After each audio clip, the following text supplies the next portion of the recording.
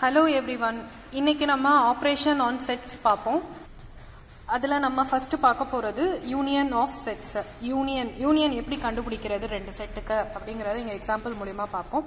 இங்க example A ல வந்துட்டு 2 4 6 8ங்கற எலிமெண்ட் இருக்கு and B ல வந்துட்டு 6 8 10 and 12 இந்த எலிமெண்ட்ஸ் இருக்கு. இப்போ A யூனியன் B அதாவது இந்த U மாதிரி சிம்பிள் போட்டா யூனியன் அர்த்தம். A யூனியன் B அப்படி எனக்கு கண்டுபிடிக்கணும் அப்படின்னா ஏலயும் இருக்கணும் பிலயும் இருக்கணும் எல்லா காமன் எலிமெண்ட் அண்ட் ரெண்டுத்துலயும் இருக்கிற எல்லா எலிமெண்ட்டையும் நான் எடுத்து எழுதணும். அதாவது 2 4 6 8 அண்ட் இதுல இருக்கிற 10 12 எல்லாத்தையும் நான் கலெக்ட் பண்ணி எழுதணும். அதாவது A B இது ரெண்டுலயும் இருக்கிற எல்லா எலிமெண்ட்டையும் கலெக்ட் பண்ணி எழுதுனா அது A யூனியன் B. இன்னொரு எக்ஸாம்பிள் எடுத்திருக்கேன். இங்க ஏங்கிறதுல AEIOUன்னு இருக்கு அண்ட் பிங்கிறதுல AIUன்னு இருக்கு. ஸோ A யூனியன் B நான் ஃபைன் பண்றேன் அப்படின்னா AEIOU இது எல்லாமே எனக்கு கலெக்ட் ஆகும். அதாவது ஏங்கிற செட்டே எனக்கு கிடைக்கும். அதாவது இதுதான் பெரிய செட்டு. பிங்கிறது இதுல இருக்கிற எல்லா எலிமெண்ட்டும் தான் அங்க இருக்கு. அப்ப A யூனியன் B வந்து ஏகே எனக்கு இங்க ஈக்குவலா இருக்கு. ஸோ இது வந்து யூனியன்ங்கிறது என்னன்னா செட்ல இருந்து எல்லா எலிமெண்ட்டையும் கலெக்ட் பண்ணி எழுதணும் அப்படிங்கறது தான் A யூனியன் B. ப்ராப்பர்ட்டிஸ் என்னன்னா அப்படின்னா A யூனியன் பியும் B யூனியன் ஏவும் ரெண்டும் ஈக்குவல் தான். ஸோ காமிடேட்டிவ் லா வந்து ட்ரூவா இருக்கும்.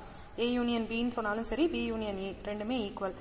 அதே மாதிரி A union B union C. So மூணு செட்டுல இருந்தும் எல்லா காமன் எலிமெண்ட்டையும் நான் எடுக்கலாம். இது எப்படி வேணா நான் குரூப் பண்ணலாம். A யூனியன் B எடுத்துட்டு அதுக்கப்புறம் யூனியன் சி பண்ணலாம். இல்ல B யூனியன் சி ஃபர்ஸ்ட் எடுத்துட்டு அது கூட ஏவை நான் யூனியன் பண்ணலாம்.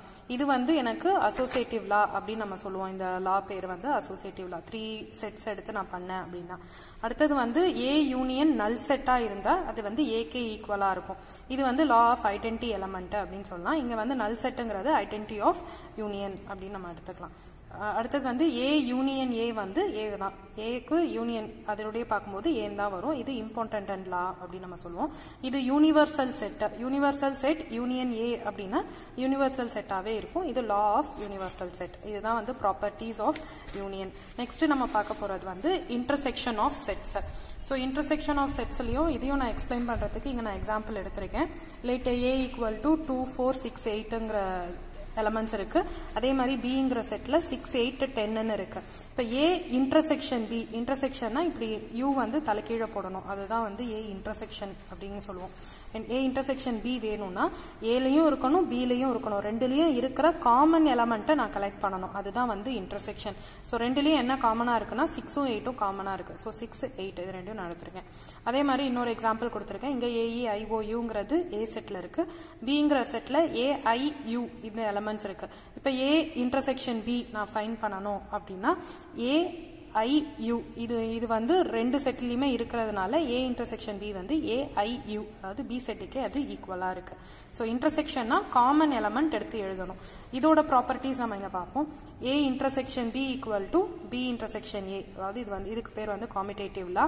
அதே மாதிரி மூணு செட்டுக்கும் நான் இன்டர்செக்ஷன் எடுக்கலாம். So A intersection B first group பண்ணிட்டு அதுக்கப்புறம் இன்டர்செக்ஷன் C பண்ணலாம்.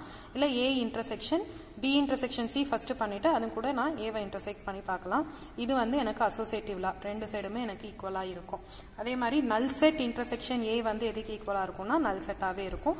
யூனிவர்சல் செட் இன்டர்செக்ஷன் A வந்து எனக்கு ஏகே ஈக்குவலா இருக்கும். இதுதான் லா ஆஃப் நல் செட் அண்ட் யூனிவர்சல் செட் அப்படின்னு சொல்லுவோம். இப்ப A இன்டர்செக்ஷன் A வந்து ஏவாவே இருக்கும். இது important law. A intersection B union C அதாவது ஒன்னு இன்டர்செக்ஷன் ஒன்னு யூனியன் இந்த மாதிரி இருக்கிறத வந்து A intersection B union A intersection C ன்னு எழுதலாம். இதுக்கு பேர் வந்து டிஸ்ட்ரிபியூட்டிவ் லா. இது ஈஸியா எப்படி சொல்லணும்னா A இன்டர்செக்ஷன் B நம்ம நார்மலா மல்டிப்ளை பண்ணுவோம்ல அந்த மாதிரி A intersection B union A intersection C. So இந்த மாதிரி எழுதலாம். இது வந்து டிஸ்ட்ரிபியூட்டிவ் லா ஆஃப் ப்ராப்பர்ட்டிஸ். இந்த வீடியோ உங்களுக்கு பிடிச்சிருந்துச்சுன்னா லைக் பண்ணுங்க, ஷேர் பண்ணுங்க, சப்ஸ்கிரைப் பண்ணுங்க, மறக்காம பெல் ஐகான் கிளிக் பண்ணுங்க.